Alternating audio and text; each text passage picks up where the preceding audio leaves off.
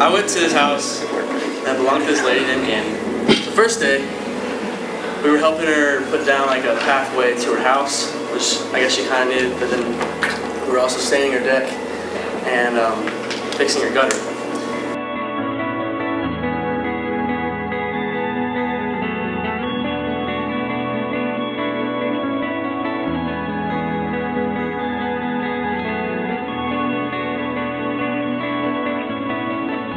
We sort of figured out the first day that she wasn't a Christian lady.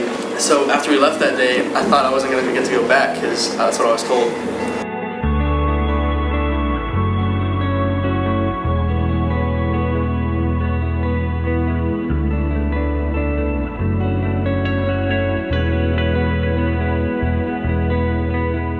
Luckily I got to go the next day, and we spent about half the day there. I got to have some one-on-one time with her, which is pretty cool because we were on one side of the house, everyone else was on the other side. And we were both staining her deck, and we just started talking about religion, I guess. I was just able to talk to her, just flowed freely, and that's from God.